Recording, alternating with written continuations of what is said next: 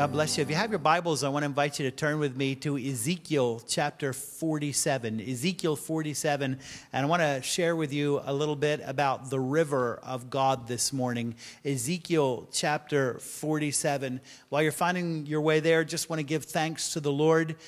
We were able on Friday morning to pour the sanctuary slab, the main level of our new building. And the Lord was really, really good to us. He gave us exactly the window of weather that we needed to pour that slab.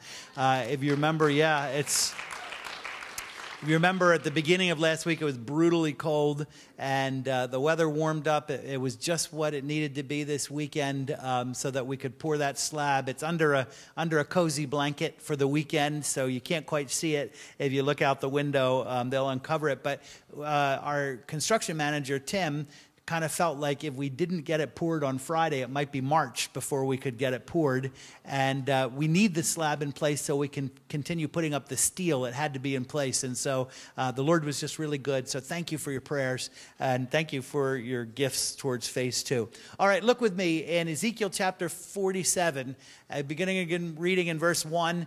Ezekiel is getting an angel-guided tour of the temple. So let's listen to the conclusion of his tour.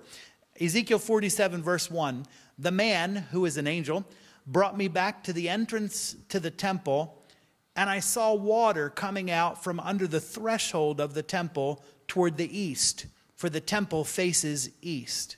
The water was coming down from under the south side of the temple, south of the altar. He then brought me out through the north gate and led me around the outside to the outer gate facing east, and the water was trickling, I want you to notice that word, from the south side. As the man went eastward with a measuring line in his hand, he measured off 1,000 cubits, and then he led me through water that was ankle deep. He measured off another 1,000 cubits and led me through water that was knee deep. He measured off another 1,000 cubits and led me through water that was up to the waist. He measured off another 1,000, but now it was a river that I could not cross because the water had risen and was deep enough to swim in, a river that no one could cross. And he asked me, Son of man, do you see this? Let's pray and ask the Holy Spirit to help us. Thank you, Lord, for this morning. Thank you for your presence here. Thank you for your people you love so much and for your powerful word. Father, maybe we encounter you this morning through the ministry of your word. If your heart agrees with that, would you say amen and amen? If you were with us on New Year's Eve, I shared a word from the Lord that I want to build on today. If you weren't able to join us, I encourage you, go to our website, listen to the audio file that's there, or you can go to our YouTube channel, you can watch the video. But the word that the Lord has given me for this new year is get ready to experience the river of God in 2016. I shared on New Year's Eve 3 prophetic promises from Psalm 46. Looking at Ezekiel 47, I have 4 more prophetic promises to share with you because they're prophetic, because Ezekiel 47 is a prophetic chapter. It speaks to our day, and I'm sharing them with you now under the prompting of the Holy Spirit. 4 more prophetic promises. We're only going to get to 1 this morning, and this is it. In 2016, we are going to be overwhelmed by the rising presence of the Holy Spirit. The Bible tells us that in the midst of this troubled world, God has a city. If you're wondering where is this city, you're standing in it. The city is not a where, it's a who. The city is you. Jesus told us that himself. The city is God's people, wherever we're gathered. And in the midst of God's city, God's people, there is a river. The river is not a what, but it's a who too. The river is the Holy Spirit inside of you. Jesus told us about that river. He said, whoever believes in me, as the scripture has said, rivers of living water shall flow out from him. By this he meant the Holy Spirit. I want you to notice a couple of things about God's river with me this morning. First of all, I want you to notice the source of God's river. God's river originates from God's throne. It originates from his dwelling place, from God's own presence. Ezekiel saw water running out from the threshold of the temple sanctuary, the building where the Holy of Holies was located. Inside the Holy of Holies, God sat enthroned on the Ark of the Covenant between the wings of the cherubim. Beloved, the river of God originates with Yahweh. It originates with the God who cut covenant with Abraham, the God of Abraham, Isaac, and Jacob. The river of God originates with the God of the Jewish people who once dwelt in the Jewish temple in Jerusalem and who revealed himself in past times through the Jewish prophets. Jesus told a thirsty woman who was following a false religion, salvation comes from the Jewish people through the Jewish Messiah. The river of God is God's own extension of himself in our direction. You see, we can't go into the most holy place. We can't travel right now to the highest heaven where God dwells because we are yet earthbound. So in his mercy and in his grace, God extends his own presence outward to us. Listen, the river of God is everything that God is extended outward from his exalted dwelling place down to our messed up dwelling place. How awesome is that? The river of God is a picture that God has reached out from heaven and has extended himself to all of us. Paul said God is hoping that men will reach out and find him because he is not far from any one of us. God's river originates from God's throne, and it comes to us by way of the person of Jesus exclusively. From the threshold of the temple sanctuary, Ezekiel saw that water flowing in a specific direction. It went past the huge altar of sacrifice that was in the center of the temple courtyard. You know, the altar of sacrifice is a picture of Jesus. Jesus says that in the New Testament that he was the altar and he was the sacrifice on the altar, the spotless Lamb of God who takes away the sins of the world. Jesus was the high priest who made the once and for all offering, and he was the eternal offering itself.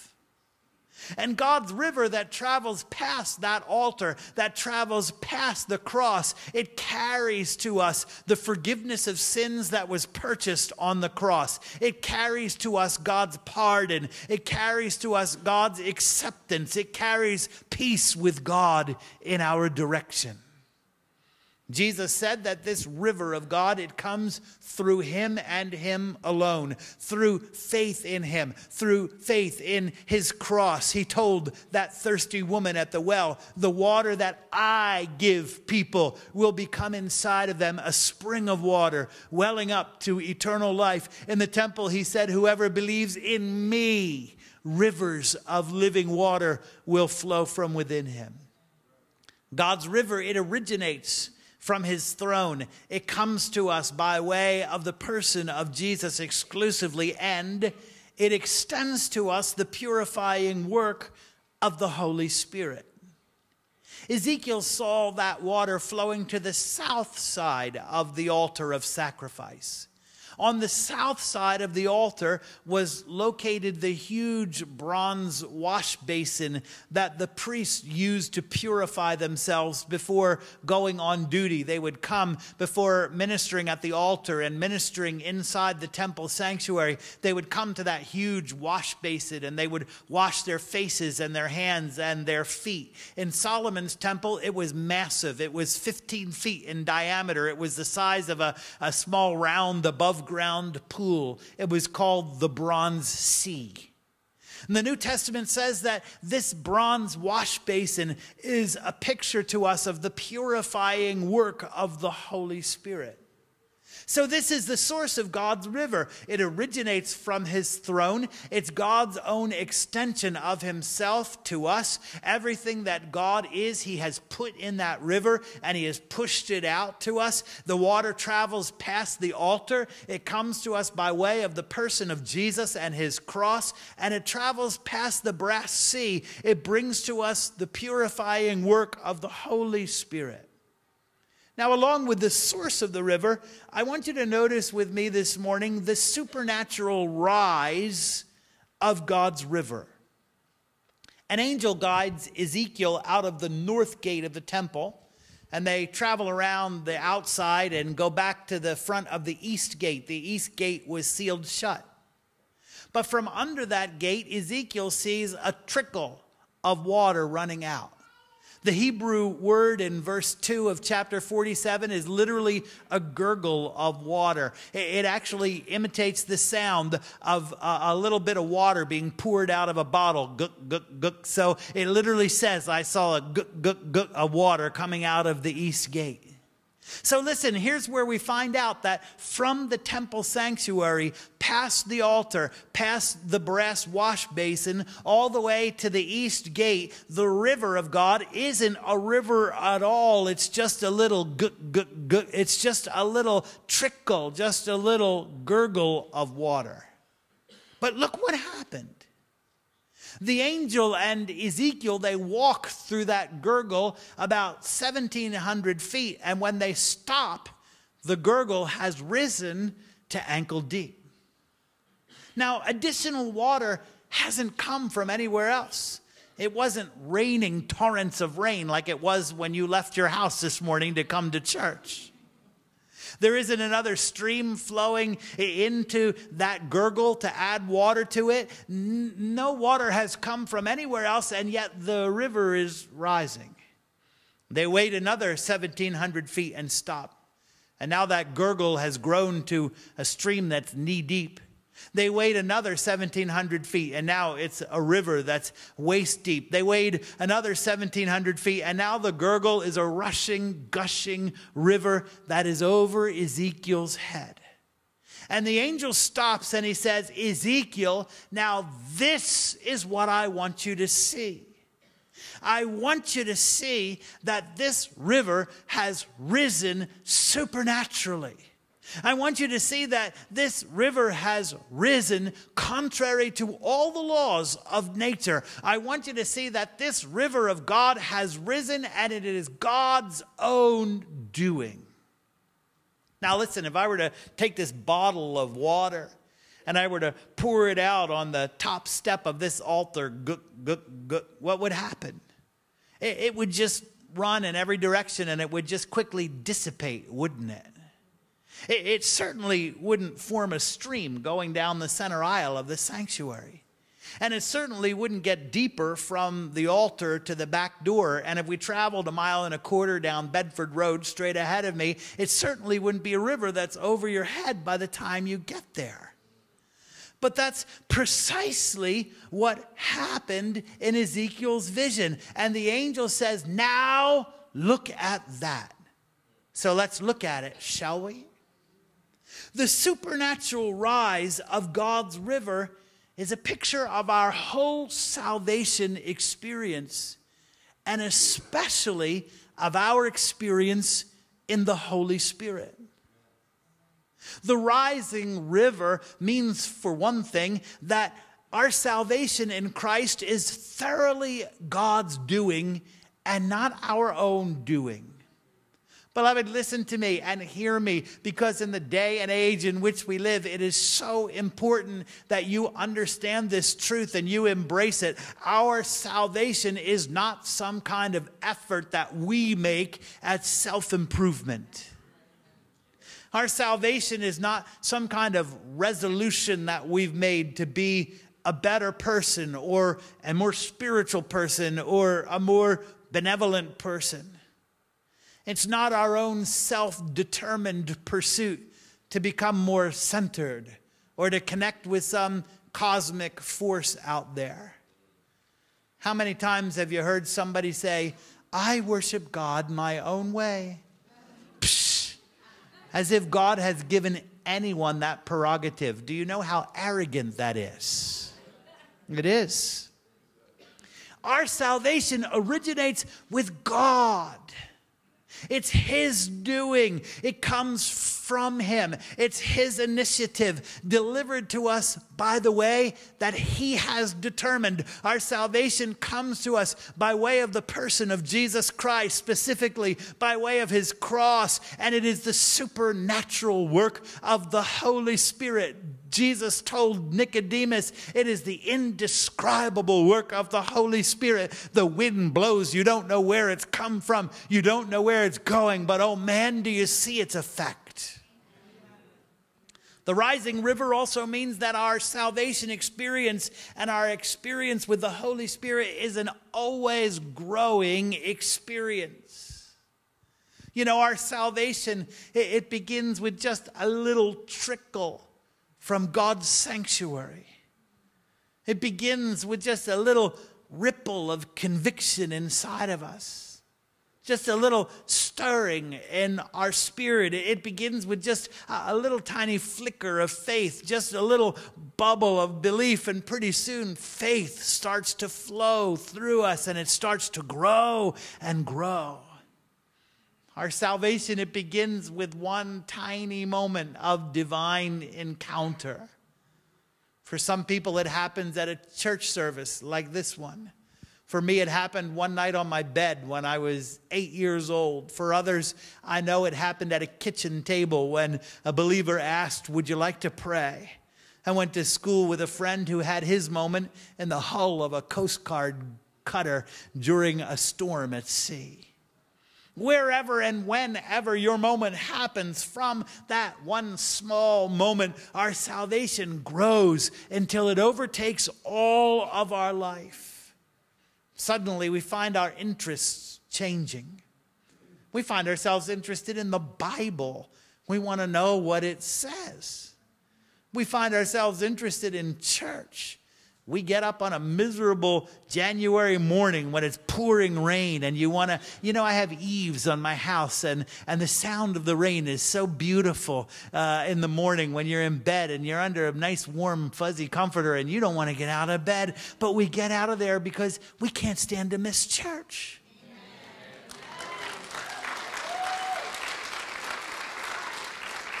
We find ourselves drawn to worship music. We find our relationships, our associations begin to change. The people that we used to think were freaks, we now call our friends.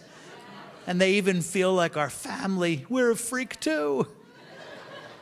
Our thoughts change. Our speech changes. Our behavior changes. Our friends and family say, what is up with you? Likewise, our experience with the Holy Spirit. It begins like just a little gurgle inside of us at first. And then our experience of Him, it keeps growing and growing until He's become a gushing river that encompasses all of our life and sweeps us away. In the Gospel of John, Jesus told us that we ought to expect a rising river experience. In John 4, He said that our salvation starts out like a little well springing up inside of us. But by John 7, He says that the Holy Spirit is a gushing river flowing out of us. You know, David had that kind of rising river experience. He wrote, as the deer pants for the streams of water, so my soul pants for you, O God. My soul is thirsty for you. And then a few verses later, he writes this, deep calls unto deep in the roar of your waterfalls. All your waves and your breakers have washed over me. And beloved, here is the word of the Lord for Harvest Time Church in 2016. Look at this. Look at this supernaturally rising river and expect to experience the same in 2016. Expect for the trickle of salvation to grow into a rushing torrent inside of you. Expect to be taken by the hand and to be led into deeper and deeper and faster moving spiritual waters. Expect to be guided more and more by the Holy Spirit and less by your own earthly desires and decision-making skills. You see, here's the thing about God's river. The further you travel in it, the less you are in control and the more you just surrender yourself to God's current. You know, in ankle-deep water, it's pretty easy to travel in any direction you want, even if it's against the current. In knee-deep water, it takes a little bit more work to fight the current. In waist-deep water, it's getting very hard to resist the current. But when you're in over your head, it's impossible to fight that current anymore. You have no choice but to surrender to the current. Ezekiel said, the river grew so big over my head that I couldn't cross it anymore. I couldn't go at cross purposes with the current. I just gave up and I went with it. In 2016, God wants to take you by the hand and He wants to lead you from the place of stubborn independence to the place of sweet surrender to Him. He wants to take you by the hand and He wants to lead you to that place where you're moved by the current of His Spirit in His direction and in His timing. Beloved, I feel a word in my spirit for someone in this place today. The Lord says to you, my direction and my timing. My direction and my timing. Not your direction and your timing, but my direction and I feel like there is someone who you're just even a little frustrated with God. You're a little put out with God because something hasn't happened in the timing that you wanted or you anticipated. And the Holy Spirit says, just be still and know that I am God. It's my direction in my timing.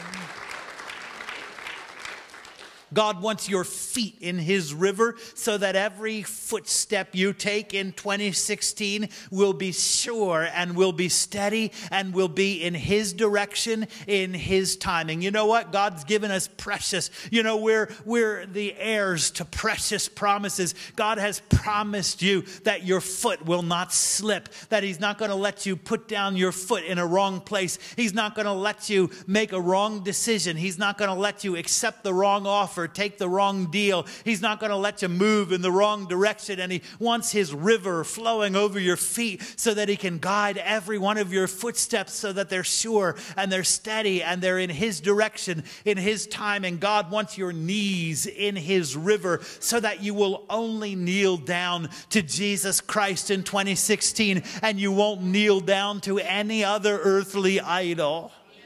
God wants your waist in His river so that all your core of your being, it's the center of all your bodily appetites. And God wants your waist in His river so that your bodily appetites are immersed in His pure and wholesome current and subjected entirely to His influence. God wants your head in His river so that your carnal mind might be renewed and the mind of Christ might dwell in you richly. Look at this harvest time. Look at this supernaturally rising river and expect to experience the same in 2016. Expect to experience God's presence in greater and greater intensity until you are completely overwhelmed by Him. You've experienced a little gurgle from the Holy Spirit so far, but God wants to take you by the hand and He wants to lead you into the gushing river. Expect to hear the roar of His waterfalls in your spirit. Expect His waves and His breakers to sweep over you. That's good preaching right there. I love you, but I'm preaching just a little better than you're listening right now. I feel this word from the Holy Spirit. Because the river comes from God, it brings to us everything that God is. The river brings God's love to us, that makes us whole. It brings God's peace to us, that makes us satisfied and secured. But here's the word that I feel especially in my spirit for 2016. The river brings God's joy to us. Psalm 46 says God's river makes God's people glad. Isaiah says with joy we will draw water from the wells of salvation. Beloved, can I tell you, there is just not enough joy to go around these days. There's not enough joy in our hearts. There's not enough joy in our homes. There's not enough joy in our worship. The Bible says shouts of joy and victory will ring out in the tents of the righteous of the Lord.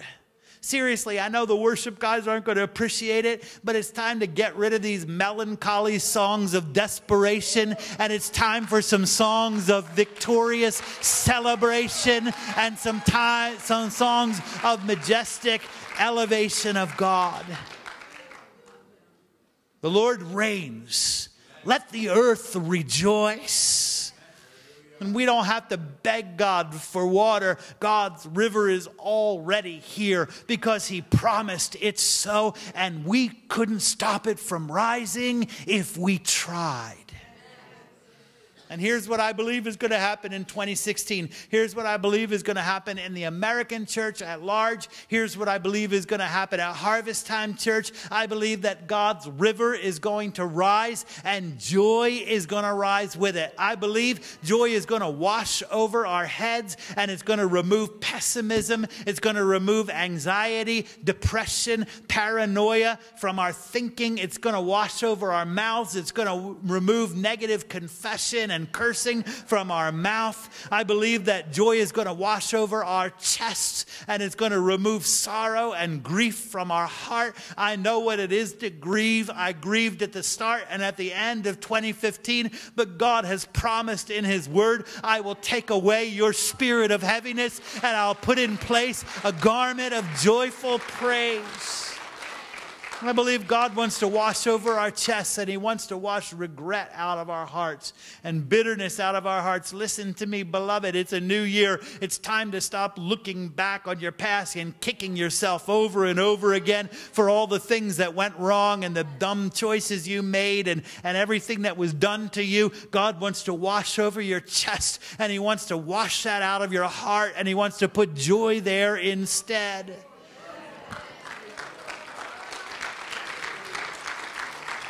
I believe joy is going to wash over our knees and put a little bounce back in our step in 2016. I believe joy is going to wash over our feet and put a little dance to the Lord in our feet.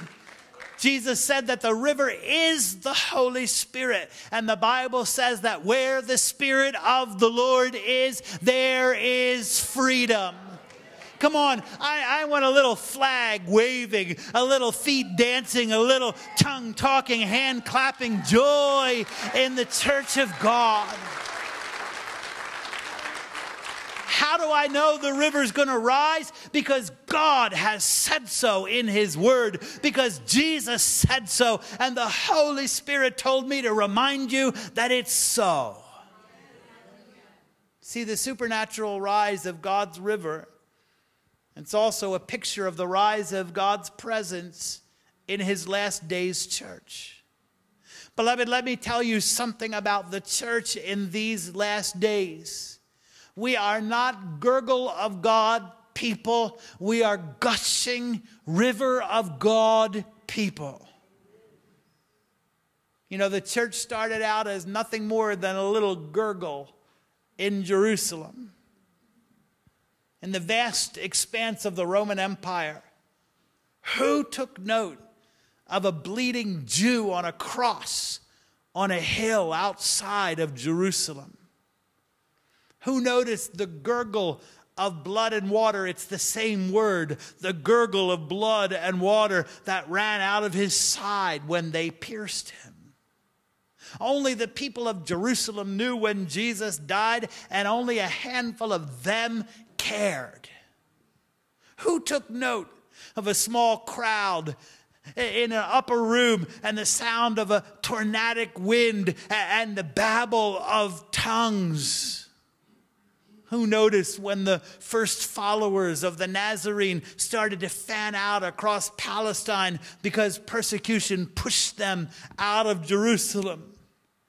The church started out in the world as nothing more than a little trickle from God's temple. But oh, how it's grown in the world. Ankle deep, knee deep, waist deep. And here's the thing about Ezekiel's vision of the last days. In these last days, the church is not a gurgle, but a gushing river full of the activity and life and authority and power of the Holy Spirit. The last days church is over your head deep in the presence of our great God.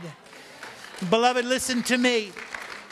The last days church has an unstoppable, powerful current of the life of God running through it. The last days church has unquenchable love. The last days church has unwavering faith. The last days church has irrepressible joy. The last days church has unshakable peace. The last days church has unrelenting resolve to follow Jesus. The last days church will experience a rising tide of God's glory, and absolutely nothing on earth can stop it, because it is God's doing. It is the supernatural work of God. Look at this.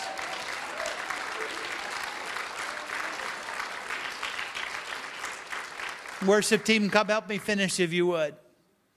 And here's something to hold on to at the start of this new year. Beloved, listen, receive this in your spirit.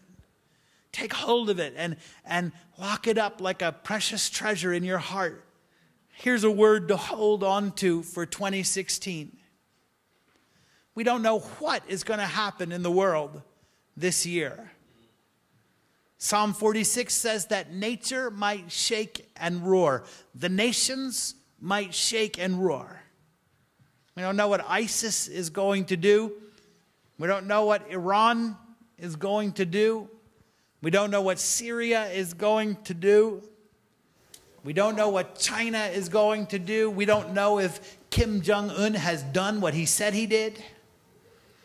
We don't know what Washington is going to do. We don't know what Wall Street is going to do. We don't know what the Fed is going to do. We don't know what Donald Trump will say next, and neither does he. We don't know what the weather is going to do. Don't know what this world is going to do, but we do know what our great God is going to do. Amen.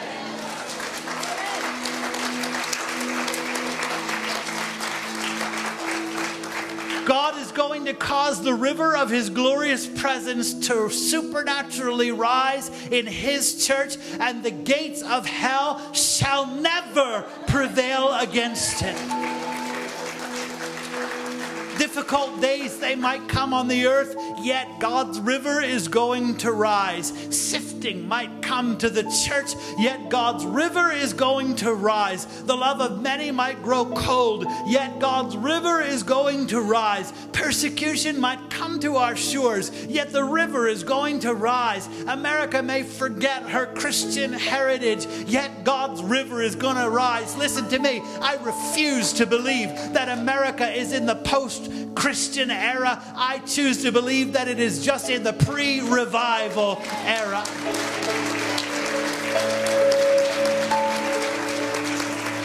You know what? While we're fasting and praying, let's fast and pray for this group called millennials. The millennials are the most unchurched group in the history of our country.